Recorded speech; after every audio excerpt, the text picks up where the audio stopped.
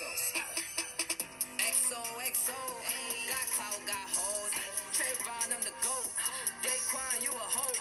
Your baby mama a swallower. You had a pimp in your follower. We do not pimp no followers.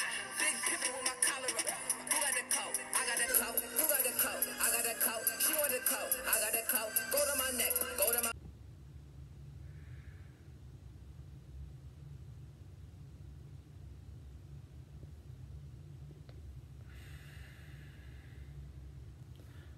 How's it going, Jack Tackers, and welcome back to another video for you guys. Today I'm going to be giving my thoughts on The Flash Season 4. Let's talk about it.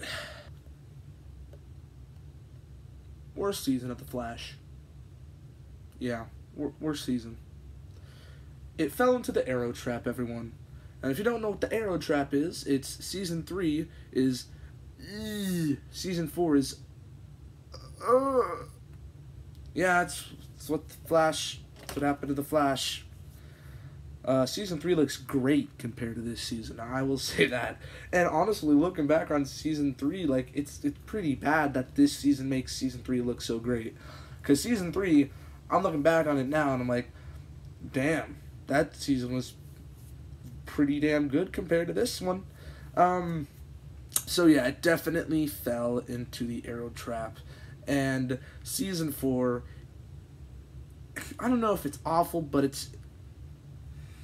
it has few redeeming qualities, very few, and it's just bad. Yeah, so I think I want to just kind of talk about the Thinker and the villain idea for a second. It was very cool that they were trying to go for a new vibe this season and not have it be another speedster villain. That was really cool, and I applaud the writers for that. But they executed it very poorly, and they didn't even do the iconic scene with Barry going, "I'm thinking." Like, anyone else wanted that scene, or is it just me? Because I know a lot of other people, you know, have read the Flash comics, and I'm sure they know about that scene. So, you know. Marlize was cool, though. She was a nice addition. Towards the end, for the first, you know, well, basically until she started working with Team Flash, was only until the last couple episodes of the season. She was just kind of interesting, and there was a bunch of theories. There's a bunch of theories going on with the Speed Force symbols, and you know the premiere, how that's set up. Pretty much the whole season going into the finale. You know, they weren't that big of a deal, to be honest with you. Going into Season 5, there is more stuff that I think from Season 4 spills over into Season 5, in my opinion. Kind of similar to Arrow, because we know in Arrow, Ricardo Diaz didn't die, and he's going to be kind of spilling over just a bit into Season 7. So I kind of got some vibes here with Season 4 of The Flash, and they said there would be no defeating the big bad this season. Okay, unless the Thinker returns somehow, looks to me that he's dead, or gone, or something, you know, because Ralph's back, and I want to talk about Ralph now, going into Ralph. I think Ralph was a great addition to the season, honestly, I really do, and them killing him off, I was like, that's, no, and this is different with the Jughead death, and I know what I said in my Riverdale video. I said, well, you know, it's a fake-out death, and Jughead's death added nothing to the story, and I still stand by that 100%. But this death in particular, because they waited out a couple episodes in between from episode 18 to 23, there was some time to breathe about Ralph's death. While it wasn't a bunch of episodes in between there, it still allowed us to kind of, like, process his death and then kind of see what was working after that, and what would come from his death. If that makes any sense. So, bringing him back, though, was very, very smart, I think, because Ralph's a great character, and it would not make sense to kill him off, I don't think. So, yeah, like I said, the Thinker, it's Ralph. Like, Ralph's back. Like, that was the only host body he had. His mind's just, like, gone.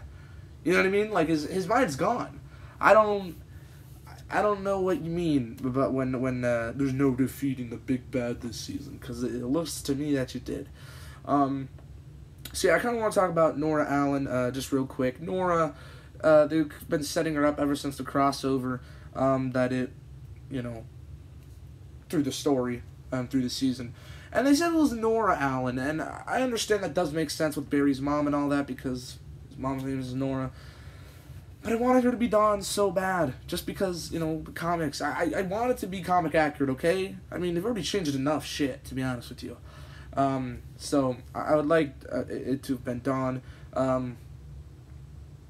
Though we don't know if she has a twin yet, and that was a thing that was brought up to me. So she could have potentially another twin still. Hopefully that'll leak over into Season 5. But that's not a Season 5 video. I'll probably make one, to be honest with you, sometime down the line. Which is soon, because these seasons, they're already talking about, like, new shit that's going to happen in the next season. And, like, it just ended.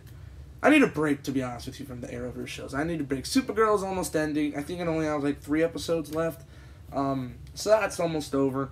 I need a break from the Arrowverse shows because I've never watched them live like this. I've always just caught up with them on Netflix, and I was kind of like, oh, if that was a bad episode, oh well, you know. I was just like, So, but I need a break. I mean, there's just so many of them, and there's just like, I need a break for sure. I need a break, a solid like 3 months break, to be honest with you. I'm excited to see what they do, but you know, yeah. I think another thing I want to talk about is the comedy and the relationships in this season, because they said this season would be a lot lighter tone from Season 3, and that's also another reason why Season 3, I cherish that season to this season, because it was a darker tone, and I like the darker tone. I don't like the lighthearted shit. That's why I like Arrow. That's why I like Batman. That's, you know, that's why I like Daredevil. Superheroes like that. I like the really kind of darker toned ones. And Flash more of a lighthearted villain. Yes, he can have his dark moments. Of course, there are dark moments in the comics, but it's nothing that compares to Batman or anything like that. So it was a lot lighter tone this season. Did not like it. Especially the earlier episodes in the first half, like the first 1, 2, 3, 4, 5. Those Girls' Night Out. Reminds me of Amunet, a blacksmith, which is an awful character that they introduced this season. I think it was like one of the only rogues we haven't seen from the Flash's Rogue Gallery, which was cool to see her, I'm not gonna lie, but Jesus Christ, oh my God, she was awful. Hello, Katie. Oh, Jesus. It was just, no. So, going back to the lighter tone, hated it. It wasn't funny, the jokes were falling flat on its face. Yeah.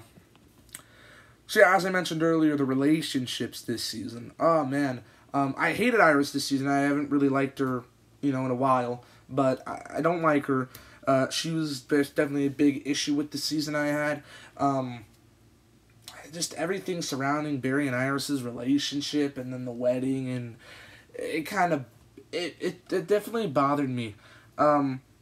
Just because I don't like them. I like Barry, but, you know, it doesn't, it's nothing there. Nothing there. I understand that's what it's like in the comics. Iris is Barry's wife and all that, but it just wasn't working for me. And I don't know how else to explain it, other than I don't like the character, and I think that she's pointless. Doesn't need to be on Team Flash. Want her to be a journalist again. And they kind of covered that a little bit towards the end of Season 4, but very little. Very, very little.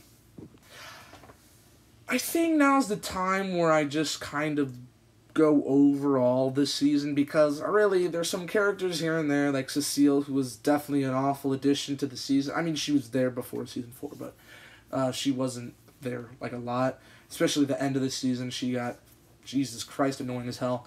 But I think I'm just going to talk about the season as a whole, give my ranking out of 10, and yeah, so basically, this season, as I said, was bad. It was. Compared to Season 3, it's still bad. And if I had to give this a ranking out of 10, I think I'd give it a solid 5 out of 10, I think. It doesn't deserve lower than a 5, because it's like a 50%. It's below average already, so I don't think it deserves more than that or less than that. because it's already below average. It's a below average season for The Flash compared to seasons 1, 2, and even 3, because I'll give season 3 a 7 out of 10 now. So, yeah.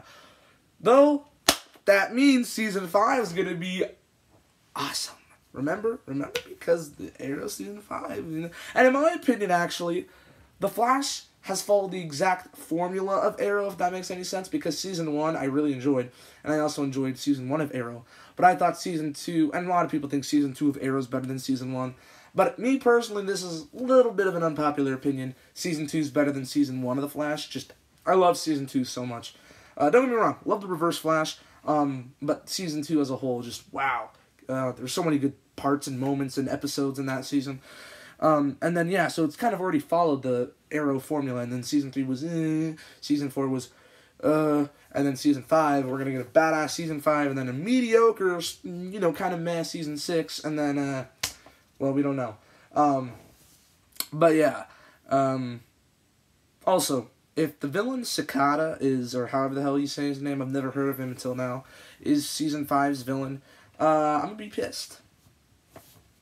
That's all I'll say. Anyway, let me know what you guys thought down in the comments below of this season. I'm pretty sure most of you guys are going to say it wasn't the best, because I haven't really seen too many people say that this is a great or awesome season. If you say it's a good season, okay, but I bet some money, pennies, nothing at all, that you'll say this is probably the worst season. If you had to say, it's probably the worst season out of the entire series. Out of the entire series. But yeah, like, if you guys say it's better than in season 1 or 2, and it's not even better than season 3, to be honest. Like, season 3, like, Anyway, I've compared this season to season 3 many times, so I'm going to end the video here. So yeah, let me know your guys' thoughts down in the comments below. I'm interested to hear. And if you like the video, give it a thumbs up, subscribe if you're new. I'll see you in the next one. Peace. Boop.